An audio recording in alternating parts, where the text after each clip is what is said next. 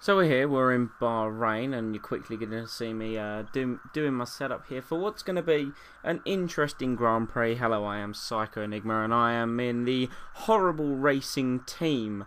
It's the official name for HRT. I've finally figured out that that's pretty much what it means, and yeah, that's officially not my material. That I stole that joke from Mr. Freaky Fungus, but I find it funny, and I thought I'd share it with you all. So we're going to the grid.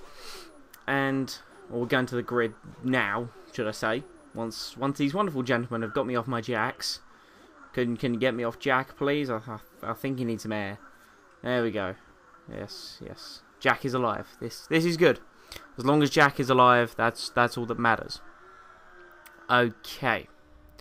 So we're here. We're on Bahrain. We're on the grid, and with this race going up, I'm literally got Abu Dhabi to do, and then I've got the American Grand Prix. So yeah, career races will be resuming next weekend with all good and hope. So you can see Mr. Freaky Fungus in this Grand Prix. He is in a Ferrari, and we are going to be flying off the grid straight away. We're a bit late on the curves, and we've not actually got a fantastic getaway here. There's only 7 people in this race, but we're going to have to look to get some spots on the line. Mr. Freaky Fungus braking horribly early there, and we're going to take a nice tight inside line. We're going to hopefully get on the gas. We've got up to 4th. We are 3rd. We're on the curb, and we've got someone has decided to integrate with our left rear wheel, and we've dropped horribly down the field, down into 5th place. And Freaky Fungus, what the hell were you even doing all the way back there? It's just like you're miles behind, turning into turn 4, back end sliding. You know, we've got a bit of dirt on our tyres. So we haven't had the best start to this race, and we've not got the best cornering ability here, but trying to keep the front wheel on. A guy's gone off just up the road ahead of us, and there's 3 of them. There's another guy gone wide. What is this guy? This 10,000 fists, and it says F1 in his name. That's quite smart. In his Toro Rosso doing. I'm unsighted behind him, and I've gone deep into that corner that's really difficult. I can't remember to think of the name of it right now. Flying towards the fast switchbacking curves. They're 2 abreast. They're fighting. They're brawling it out for 3rd position.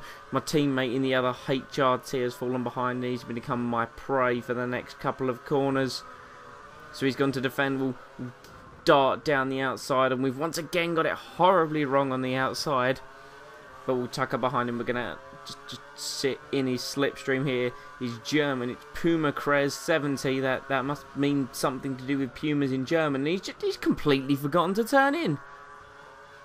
There is a corner there. You're meant to turn when there's a corner. So we've taken 4th position, and we're lap 1 of 3 complete. We're flying down the main straight. We're 180, 181, 2, 3, 4, 185, 186 miles an hour, 187 before we slam on the brakes for turn 1, and we've been absolutely demolished by our teammate, who decided that he didn't want us to turn in to the first corner, much like he didn't turn into the other one. But he's gone completely off the track, and he's fallen completely out of contention, and it's just all gone wrong. So I'm the only one here to represent, the only one here to try and get a place. And Doc Kinu, who was running 3rd, what the hell was he trying here? We're going to go try and round his outside. We're going to keep the inside line, push him out wide. We've pushed him wide.